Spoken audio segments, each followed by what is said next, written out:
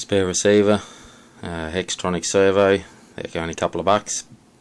Here I've pulled apart a hextronic servo circuit board. That's the potentiometer. I've disconnected the motor, which normally drives the little arm, and instead I've hooked the positive wire up to a 47 ohm resistor, then into a 3mm LED, negative lead back into the negative wire of the circuit board here, and what you get is basically hit throttle, nothing happens. As soon as I hit the brakes, I get a working brake light. You just adjust this little stick on the potentiometer, turn it either way till the light is out all the time, and only works when you actually push the switch. So I can operate the throttle and apply the brakes.